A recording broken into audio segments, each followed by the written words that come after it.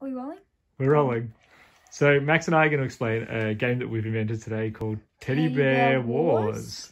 All right, Maxie, can you just let us know what we need to begin to set up the game? So you need 2 colours of teddy bear. Yep. So 10 of one colour and 4 of another. Mm-hmm. But then that's times 2 for the other team. Yep. So you actually need 20 of one colour and 8 of the other. Yep. And then you have 2 special pieces, preferably the same thing. We've used these special kind of teddy bears for them. Yep. And they're the general, aren't they? Yeah, they're the general. So this is the simple version of the game that we've got.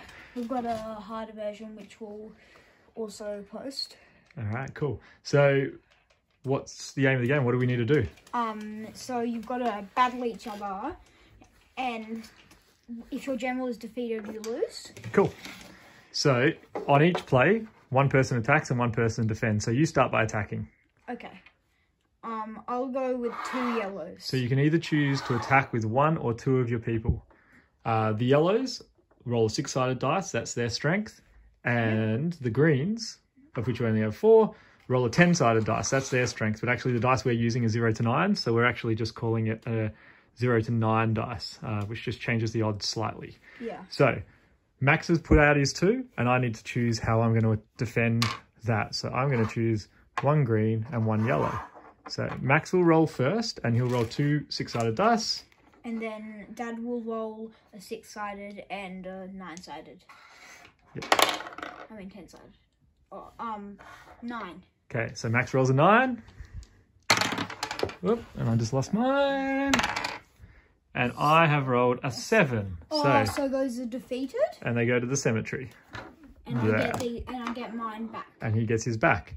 So you continue to play like that. You can either play 1 or 2. So I get to attack now. I'm only going to play 1, which means Max, I'm playing one of my 6-sided dice folk, one of my soldiers. So then Max is going to combat me with a 10-sided. I roll first because I'm attacking. I get a 2. Max combats with a 3, which means once again, bleh, my guy's dead. So you continue like that until you have no pieces left. The other thing worth noting is that this general can fight at any time.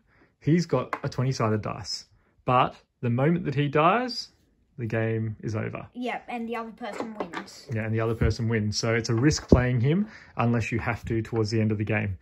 There are a couple of modifications that we have to this game. So the first modification is your defensive strategy counters. So these, the idea is we're going to just have 2 each. Yep. And you can play these throughout the game. Can you explain, Maxie, how the defensive strategy counters work? So, you remember? You can only play them when you're defending. Mm-hmm. Well, let's play it and we'll act it out. Okay, yeah, so let's say I'm attacking you.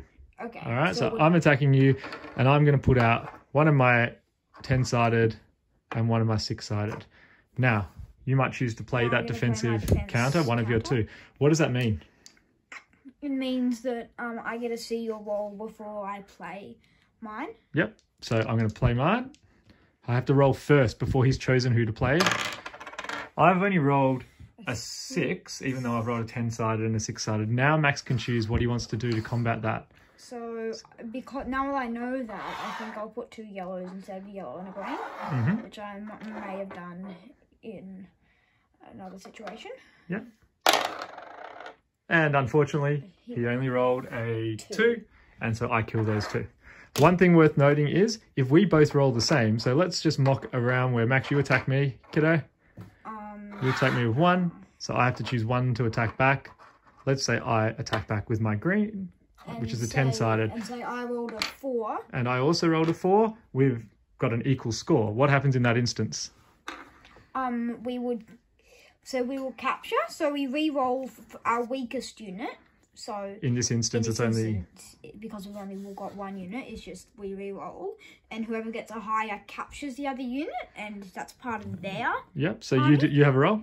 4. Max rolled a 4. I rolled a 5, which means I capture his unit, and his unit joins my army. Cool. So then I strengthen my army. The other modification we have of this game is quite a lot more complicated, where there's different units that are seafarers and you can attack from sea and across from land to sea. but we might save that for another time to explain. Thanks for watching. Maxie, thanks for helping out.